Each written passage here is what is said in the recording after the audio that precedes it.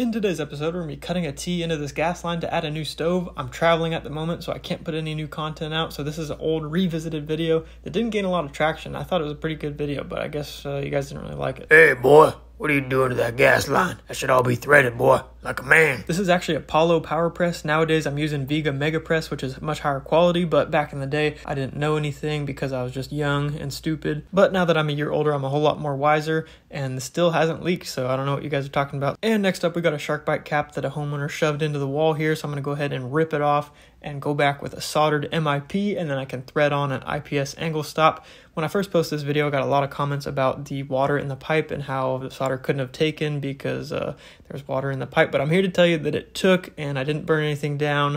I think that was the second most popular comment, was that I burned down the house, and I'm just here to tell you that I did not. So thank you for watching my video. I hope you enjoyed it. You guys have a great rest of your day.